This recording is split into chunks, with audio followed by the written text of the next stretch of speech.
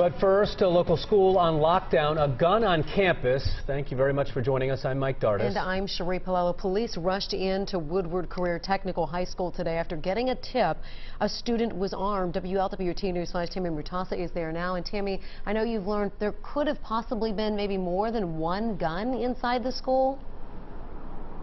Well, Cherie, detectives found one gun in a student's backpack. Police just told me that student is now in juvenile detention, but that is not the same student police were first warned about. Now, police tell me they received a tip from teachers about a student in the cafeteria armed with a gun this afternoon. The school immediately went into lockdown.